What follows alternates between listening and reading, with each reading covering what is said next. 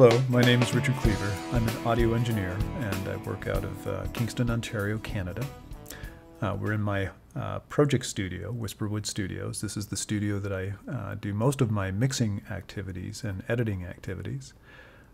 Today I'm going to be walking through some work that I'm doing for a project called the World Music Project.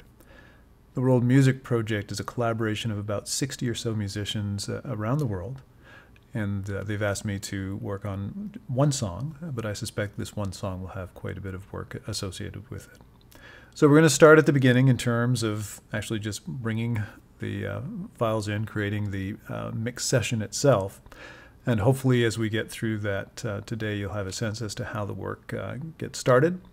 And then over the next few weeks as I work on the mix, I'll do a few more videos so you can see how the project evolves from the actual intake of the files to the actual mix activities itself.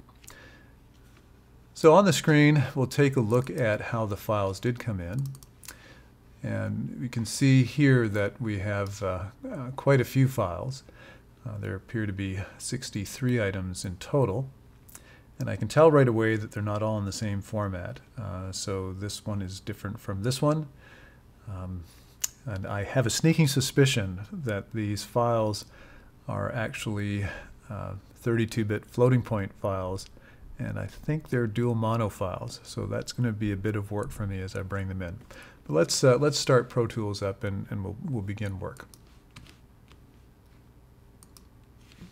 So with Pro Tools, we'll start a new session. And because I have on good authority, I think these are 32-bit float files. I wouldn't ordinarily work in 32-bit. I would usually work in 24-bit. But they are 32-bit, and I did have a chance to check, and they are recorded at 44.1 kilohertz. I'm not sure if they were recorded that way because, again, these musicians used a variety of techniques to record their work. So I really don't know at this point in time how well the tracks have been recorded, what kind of shape they're in. But we'll find out in a few moments. So I'm going to create a blank session. And I'm going to call the session, interestingly enough, I will call it World Music Project. That, I think, would be good. We'll put it in its own folder.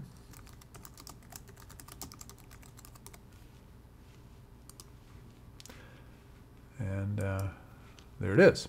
So now we have an entirely blank landscape here.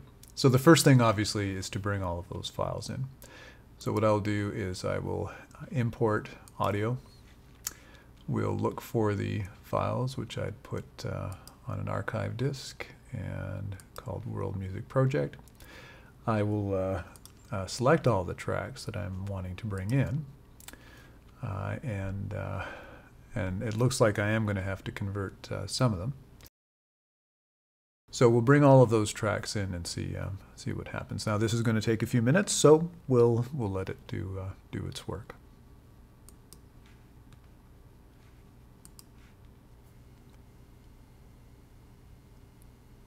So here we are, and we've just about finished bringing all the files in. Took a little bit of time, but that's okay. So bring all these tracks in, and we'll see what we have.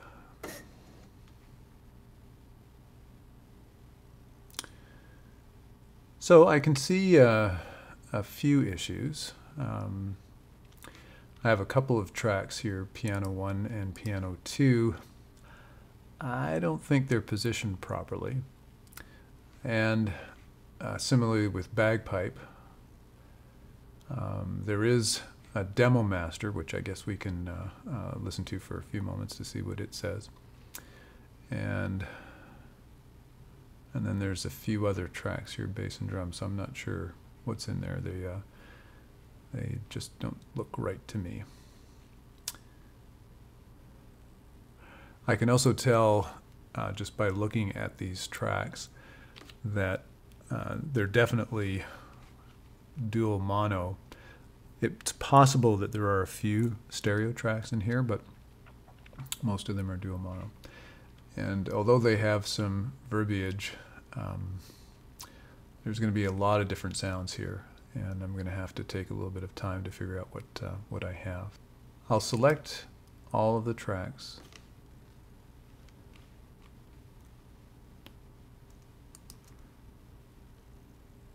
And I'm going to split them all to mono.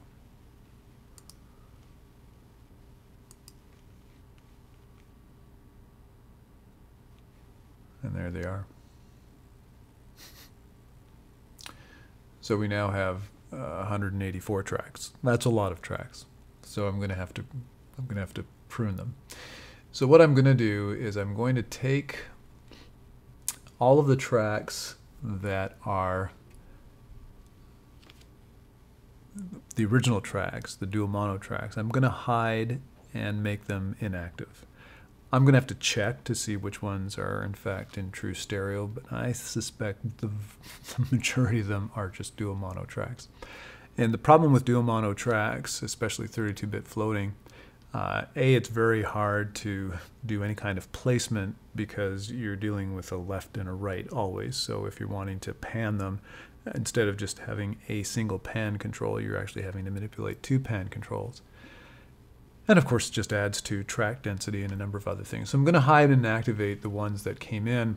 And if I have reason to believe that the ones that remain, that if one or two of them are in fact stereo, then I will deal with them. So let's take a bit of time and we'll go through that. I'll speed through the video obviously, but this is where we're going to start.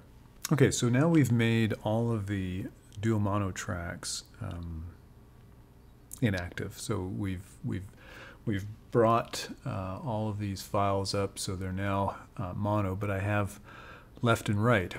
So now it's going to take me a bit of time to actually go through and make a judgment call in terms of which ones are true stereo tracks and which ones are just basically mono. I'm going to guess at a few of them, but it's going to take me some time to do that. So let me work on that, and I'll get back to it in a moment. So what I'm going to do now that I have all of the mono tracks up, I'm going to mute the demo master, and I'm going to mute.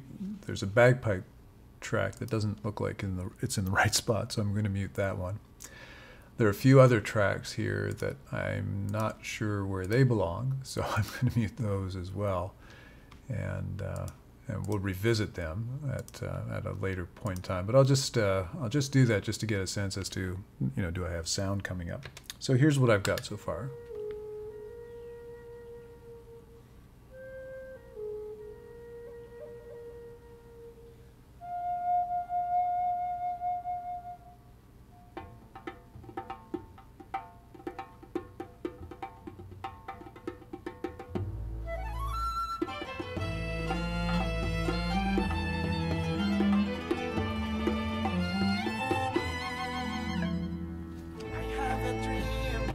All right, so what we have now are some tracks. Now there's two things that I'm going to have to do before I actually start mixing at all. One is I'm going to have to go through and I'm going to strip out areas of the tracks that aren't relevant to me. And I'm going to rename them, and I'm going to color code them and group them so that I have some way of being able to handle all of these tracks. Because I don't see names like, drbklft.l as being very helpful in terms of figuring out what these songs are. So one of the things that I like to do is I like to sort of increase the size of the waveforms. That sort of helps me a little bit in terms of doing what I'll do first. So what I'll do first is I'll actually go through and strip out all of the parts of the tracks that I don't need. So for example, on this one, which I think is an accordion, it spends most of its time being quiet. So it has a section here.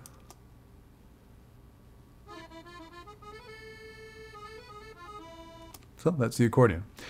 So if you're not too familiar with Pro Tools, there is a cool way of doing this sort of thing. You can get the strip threshold. Just before I do that, let me make sure I've got the track selected. Okay, that's good.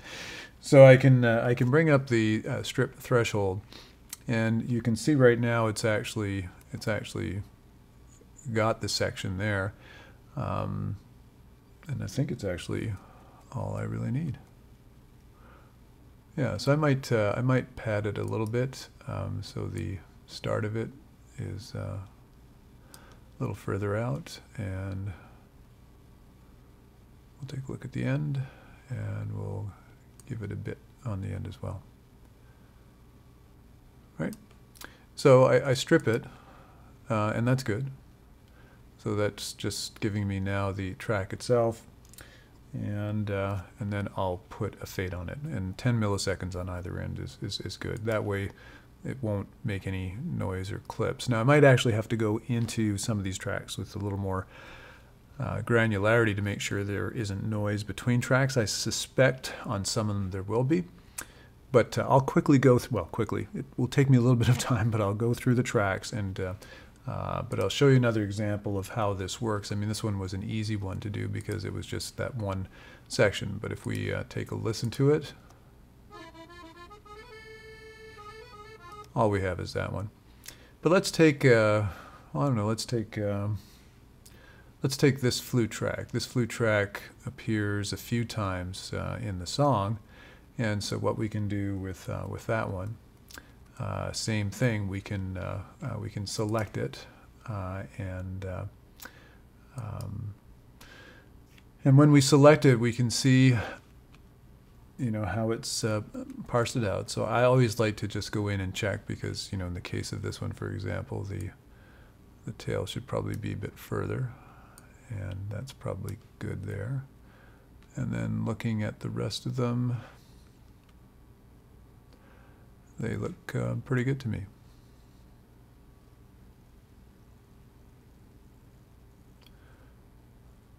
Right?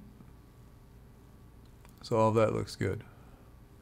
So what I can do now is I can strip them, and they're all stripped, and I will put a fade in front and behind, and so now I've got all of these flute tracks isolated. I also think I took out a bit of noise. I can tell, I'll show you another example of that in a moment, but I can tell when there's a little bit of clutter in the track. But if we listen to this one now, we'll see we've just got the flute. And there was, you know, there was some tail there, so it was good that we left it. Actually, since they're all panned left, I'll put it more in the center. How is that? They're much better. All right. And then here.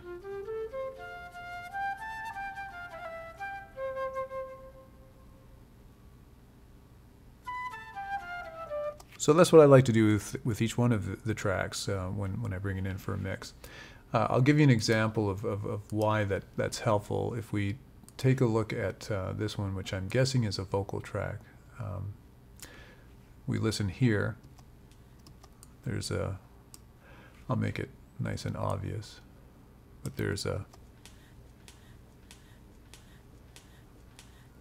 we don't need that in the song. So what I, again, just using the strip silence, I can actually decide to, you know, tighten it, but again, because there's enough sensitivity there, I mean, I can do that. You know, when I do that, it should get rid of most of the clutter. But this one has got quite a bit of clutter, and I have to check to see what's there. So I'm going to be a little kinder with it than I have been. Like, I'm going to have to check that first before I strip it, right? So let's just see what we've got. I think that one went better. It's studio dialogue. I don't think we need that, do you? So I actually think on that one, we can actually get rid of all of it, right? And that can go. Okay, so